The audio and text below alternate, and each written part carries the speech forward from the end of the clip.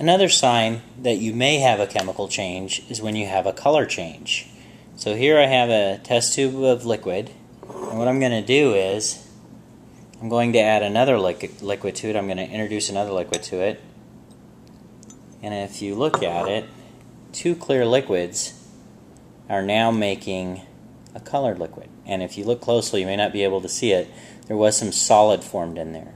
So whenever you have a color change, so you start with two liquids and you put them together and you get a color change, that's an indication that you may have a chemical change.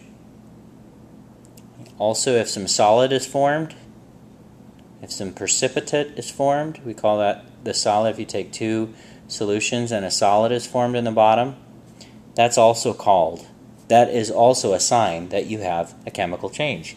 In other words, new chemicals, new substances are being produced. The atoms were rearranged to form a new substance.